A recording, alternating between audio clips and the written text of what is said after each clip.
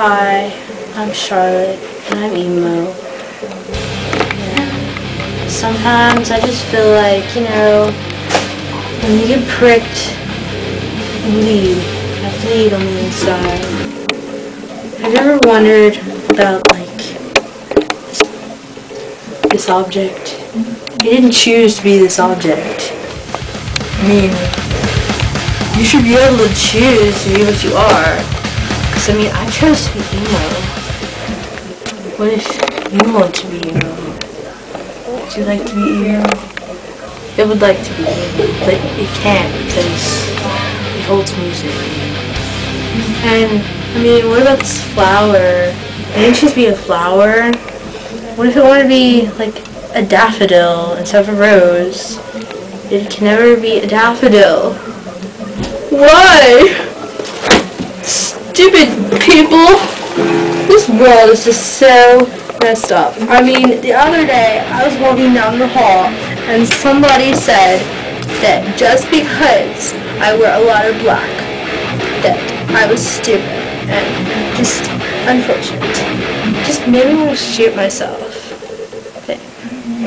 Or just take this guitar, slam it on the ground, and just with me under it.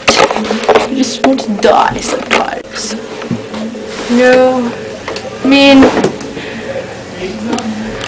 I used to be a cheerleader, and now I'm not, and now people think I'm different. I just want to take this trophy and just throw it in the garbage, burn it. So, I want to play a prank on my emo friend Charlotte.